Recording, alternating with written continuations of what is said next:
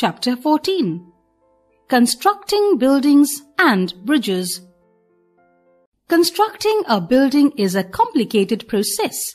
The very first instances of construction are the shelters that early humans used to build for themselves.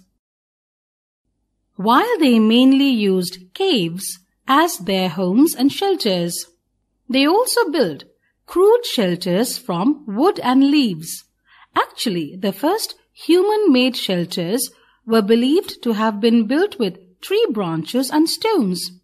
Gradually, with the discovery of fire and invention of the wheel, the modes of construction changed and people started to build homes with dried clay, mud and bricks.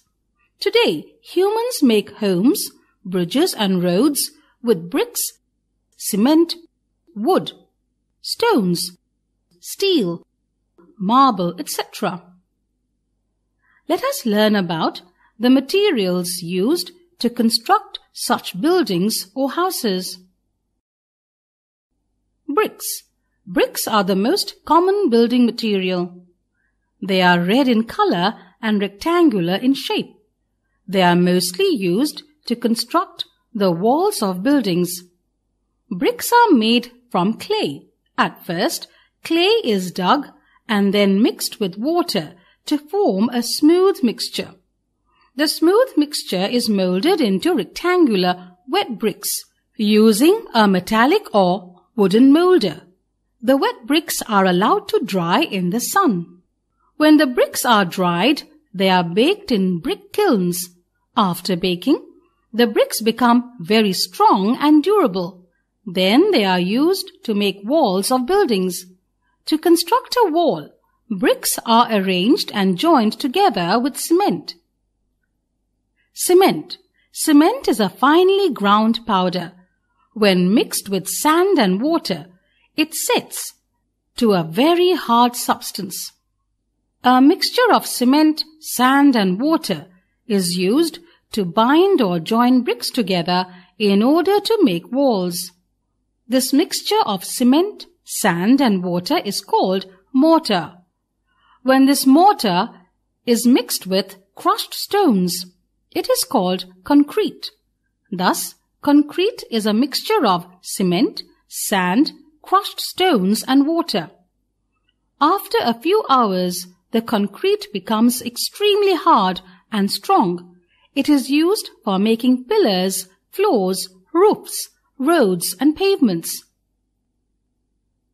Steel. Steel rods are used to make the concrete stronger. While making pillars, floors or pavements, a network of steel rods is used with the concrete as a support. Wood and glass. Wood and glass are used to make doors and windows of the buildings. Glass is also used for internal partitions in the buildings. People who construct.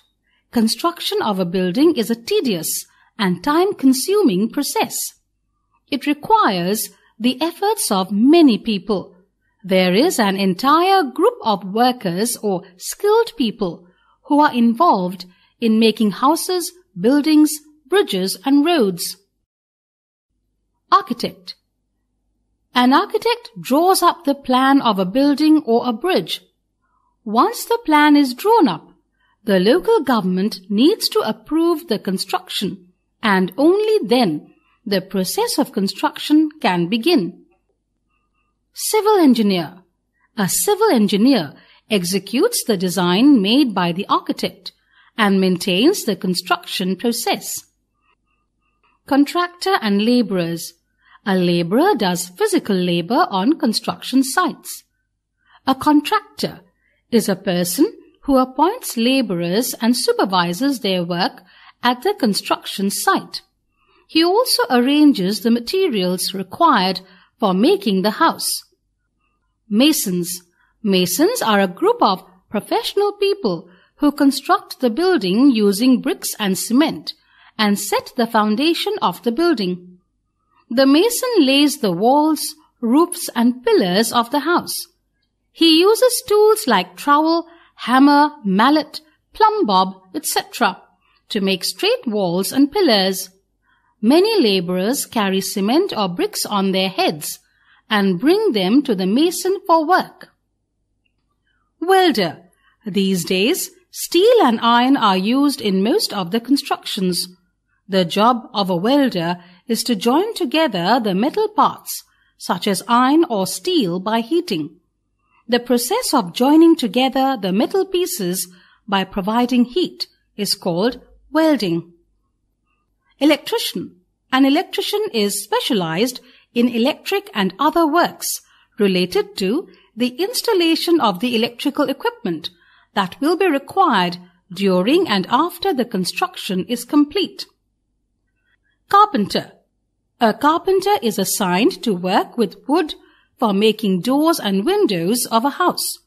He uses tools like saw, plane, gimlet, chisel, and tri-squares for this work. Plumber.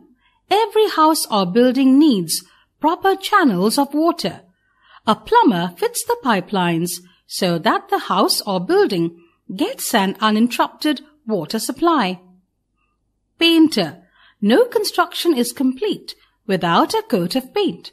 A painter paints the houses, buildings and bridges.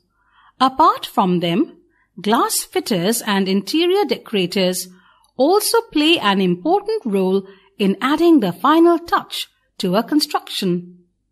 A glazier cuts and polishes the glass of doors and windows. A tailor makes the curtains. An interior decorator decorates the interior of the house. Bridges. Man has been using bridges for hundreds of years. Bridges are usually made over rivers and streams. In earlier times, bridges were made with wooden logs or plants and sometimes stones. Nowadays, we see bridges everywhere. Bridges are also made over roads and railway lines. They help the traffic to move smoothly. Modern bridges are made up of steel and concrete. Types of bridges. There are different types of bridges. Let us study about some of them. Traditional bamboo bridge. These bridges are usually found in villages or at places which receive plenty of rainfall. These are easy to construct. These bridges are not very safe. Logs of trees are used as pillars for support. Bamboo or flat wooden pieces are tied to these pillars using ropes. Beam bridge. A beam bridge is the simplest bridge in terms of its structure. It consists of a horizontal beam that is supported at each end with vertical pillars. A beam is a long, thick piece of wood, metal or concrete used in construction. Suspension bridge. A suspension bridge has cables or ropes strung across the river and the roadway is suspended from these cables. The earlier and simpler suspension bridges followed a shallow downward arc and were not suited to modern road or rail traffic. Cantilever bridge. A cantilever bridge is a bridge which is supported only by beams at the two opposite ends. The beams are cantilevers.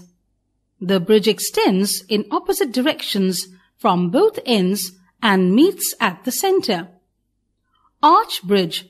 An arch bridge is one of the oldest types of bridges. It is curved in the shape of an arch. The arch is supported at either end by structures called abutments. These supports carry the load of the arch and prevent it from being collapsed. Pontoon bridge.